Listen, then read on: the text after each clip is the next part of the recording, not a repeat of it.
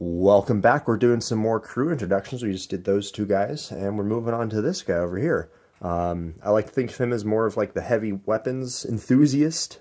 I haven't decided if this is a flamethrower or just a heavy blaster cannon that's got steam coming from the end, but I do like to think it's more of a flamethrower. He is wearing a firefighter's body after all.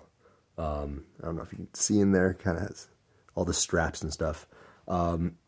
He's got the satchel that goes along with the Indiana Jones body over there.